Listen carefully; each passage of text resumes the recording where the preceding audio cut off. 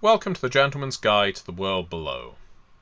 Who truly likes spiders? Really? I mean, you will always get some person saying, oh well, spiders are really a benefit more than a curse because they get rid of all those pesky flies and other small biting insects. Spiders, we want more of them in our settlement. Yes, you will always get these people, especially among the scarab dialectic, but these people have not had to deal with the Arachniida on a day-to-day basis, I guarantee it. The Arachniida are the dominant form of arachnid life in the world below, and note that term, dominant. It would be so easy to write the Arachniida off as simple bugs with capacious appetites. And sure, some of the lower forms of Arachniida, the pests, the spiders that climb and bite and jump and scuttle away into the dark, are simple pests. There are lots of them, but pests, they can be handled. But as they get larger, and as they gain intellect, as they start maneuvering as hives and nests, and instead of being solitary little ambush predators, they will swarm you and consume you, well, that's when they become slightly less easy to deal with.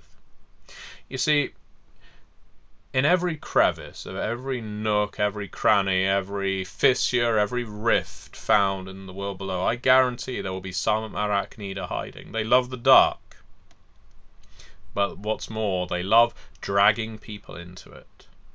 They will put their webs in places that would surprise you.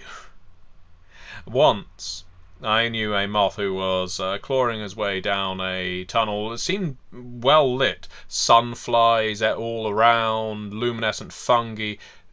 Felt no need for threat. Not from Arachniida, certainly. But then, pff, fist goes through the ground. A thin layer of fungi separating his hand from a nest of Arachniida. His hand was in that hole for probably about 10 seconds before he was able to extract it free, confident that he had no shards of stone or toxic mold embedded in his forearm. His hand emerged coated in Arachniida, and they were already burrowing beneath his skin, in some cases having flayed it off entirely. Now imagine the same thing happening with a foot, or a leg, or both legs as you fall down into a trap hip deep. Why, at that point it's barely worth climbing out and trying to save yourself. And we are still only focused on the smallest of these, because the Arachniida, they grow to colossal size.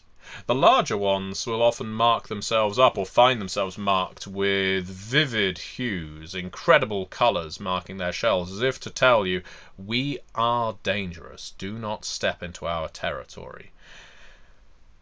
Certainly it works on other bugs. So few others prey on the Arachniida.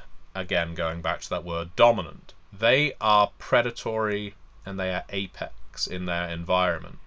I have heard tales that some Arachniida even grow in place of their own scuttling legs, or in addition to humanoid limbs.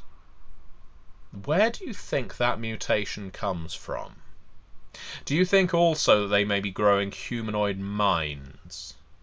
I have heard tell that the greatest of these spiderous creatures can communicate, they just choose not to, and more than just chitters and squeaks. They can speak. Some of them may even be telepathic. As if we didn't have enough to deal with their shells that are dense enough to deflect even chaos rocks at times, with mandibles sharp enough to tear not just through flesh and bone, but iron and steel. Is there not enough horror in the world below that we can't even trust? We can't even trust the arachnids. No, you know what? I bring on the flies. I would rather have the flies and the pest bugs and the various little hazards that come with not having Arachniida in my settlement, because these particular spiders, with their webs, with their teeth, with their many, many eyes and their many, many children and their horrible territoriality, you know, you can keep them. You can keep the Arachniida.